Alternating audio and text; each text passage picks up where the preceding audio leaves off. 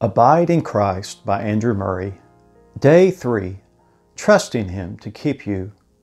Not that I have already attained or am already perfected, but I press on, that I may lay hold of that for which Christ Jesus has also laid hold of me. Philippians 3:12. More than one Christian admits that it is a sacred duty and a blessed privilege to abide in Christ, but they shrink back continually before the question, is a life of unbroken fellowship with the Savior possible? Eminent Christians, to whom special opportunities of cultivating this grace have been granted, may attain to it. For the large majority of His disciples, whose lives by divine appointment are so fully occupied with the affairs of this life, it can scarce be expected.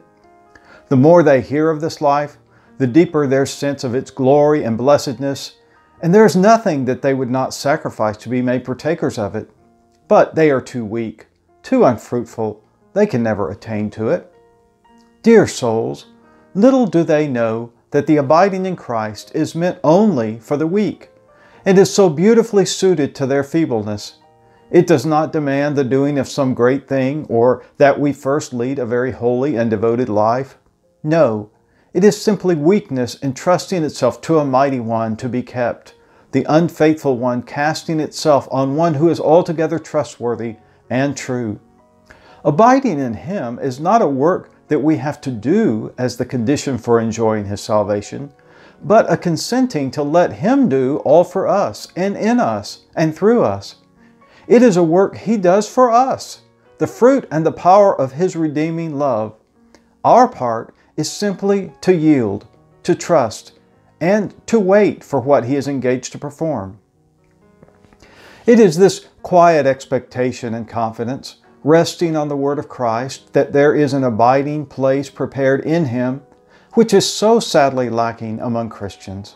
They scarcely take the time or the trouble to realize that when He says, "Abide in me," He offers Himself, the keeper of Israel, who neither slumbers nor sleeps, with all His power and love, as the mighty home of the soul. There the mighty influences of His grace will be stronger to keep them than all their feebleness could lead them astray.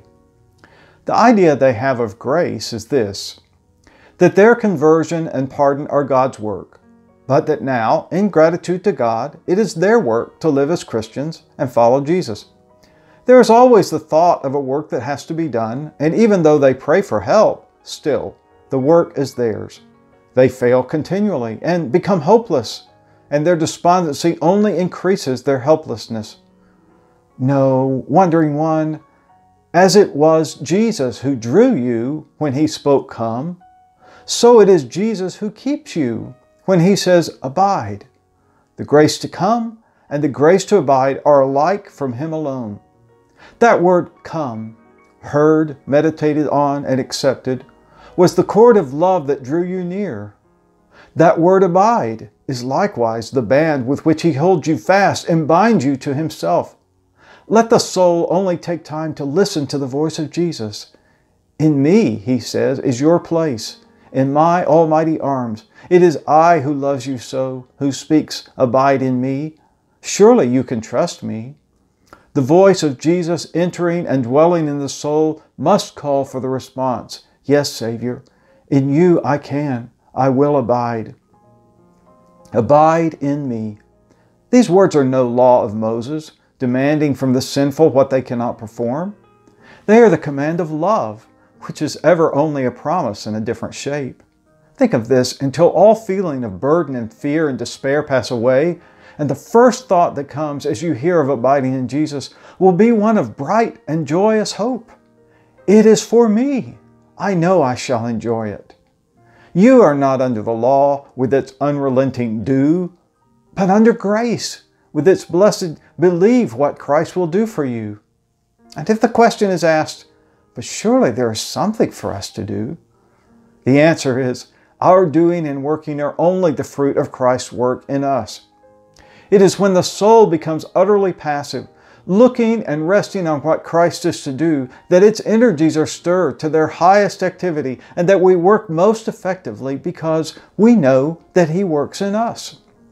It is as we see in those words, "in me," that the mighty energies of love reaching out after us to have us and to hold us, that all the strength of our will is aroused to abide in Him. This connection between Christ's work and our work is beautifully expressed in the words of Paul. "But I press on, that I may lay hold of that for which Christ Jesus has also laid hold of me." It was because he knew that the mighty and faithful one had grasped him with the glorious purpose of making him one with himself, that he did his utmost to grasp the glorious prize. The faith, the experience, the full assurance in Christ has laid hold of me, gave him the courage and the strength to press on and lay hold of that which had laid hold of him. Each new insight of the great end for which Christ had taken hold of him aroused him again to aim at nothing less. Paul's expression and its application to the Christian life can be best understood if we think of a father helping his child to climb the side of some steep precipice. The father stands above and has taken the son by the hand to help him on. He points him to the spot on which he will help him to plant his feet as he leaps upward. The leap would be too high and dangerous for the child alone. But the father's hand is his trust, and he leaps to get hold of the point for which his father has taken hold of him. It is the father's strength that secures him and lifts him up, and so urges him to use his utmost strength.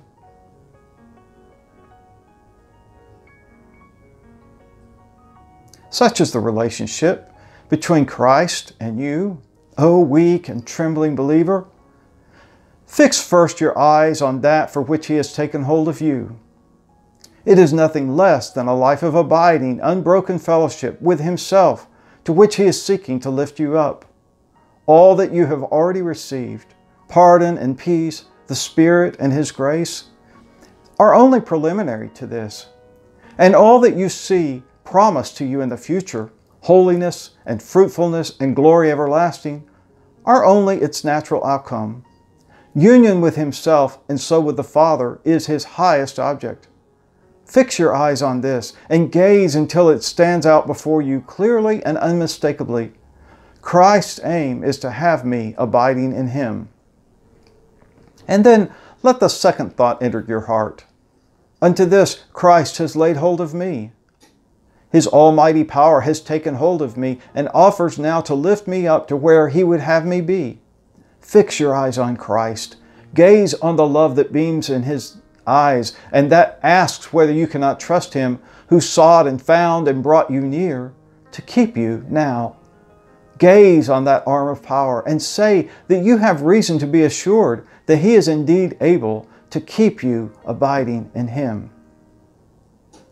As you think of the spot where He points, the blessed place for which He took hold of you, and as you keep your gaze fixed on Him who is holding you and waiting to lift you up, could you not this very day take the upward step and rise to enter upon this blessed life of abiding in Christ?